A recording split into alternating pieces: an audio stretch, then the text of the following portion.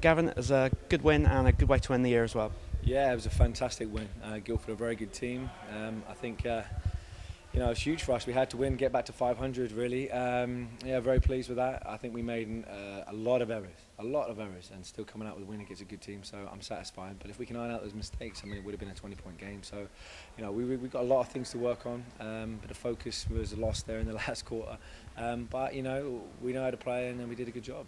Yeah, two teams seemed to be quite even, but you were able to maintain a lead throughout the game. Well, to be honest with you, Cody Top had one of the best performances I've ever seen at the Pavilions. I mean, he had 41 points, 9 of 16 3-point shots. He was a difference in the game today, and yeah, he was outstanding.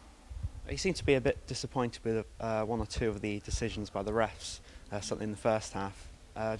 What were you unhappy about? Well, I mean, the referees have said they got it wrong, and it cost me 2 points. It cost me a couple of fouls, my big man things, but that's the game. That's the game. We all accept it. It's fine. The referees have an impossible job. They're never going to be right from somebody's perspective. But at the time, it's very frustrating for me. But I don't blame anyone. It's just the game how it is. But when you're in the heat at the moment, it's frustrating.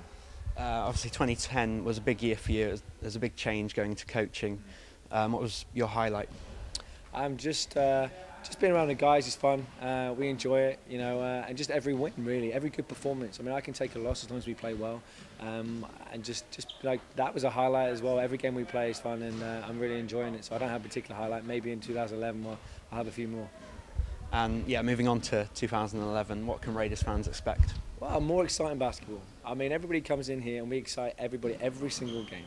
It's good entertainment and we play good basketball. And I really think that every time people buy their tickets, they come in here and they get an hour and a half of entertainment.